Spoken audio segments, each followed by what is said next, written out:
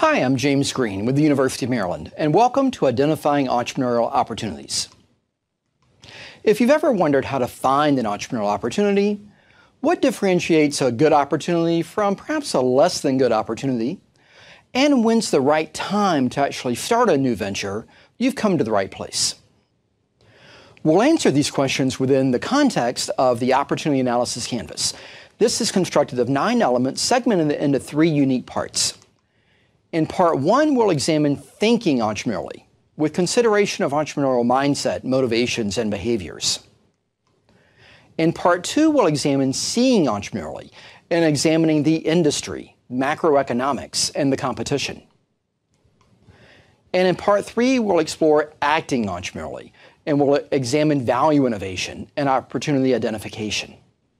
And when you bring it all together, we'll have the skills and the capabilities to understand what it means to identify and act on entrepreneurial opportunities. This is relevant for startup entrepreneurs as well as corporate innovators. So with that, we welcome you to our course, and let's get started.